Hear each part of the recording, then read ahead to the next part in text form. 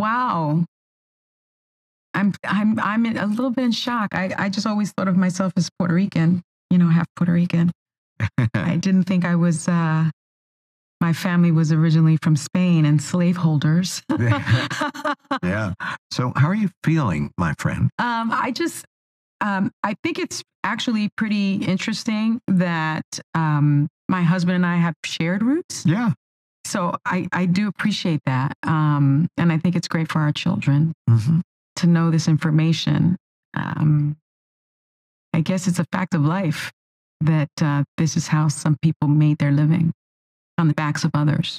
Sunny Hostin's discovery of her family's connection to slavery stirred deep emotions within her, leading her to reflect on the shock, impact on her cultural identity, and the unexpected feelings it evoked. She bravely confronts historical truths, acknowledging that some individuals once prospered from slavery. She emphasizes the importance of society facing these uncomfortable truths and understanding the nuances of history, despite their inconvenience. Hostin highlights the significance of educating children about such realities, advocating for understanding rather than resentment.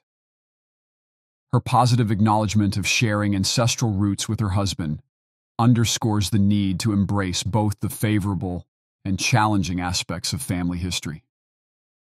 This recognition is crucial for fostering unity and embracing a shared heritage that encompasses all facets of our past.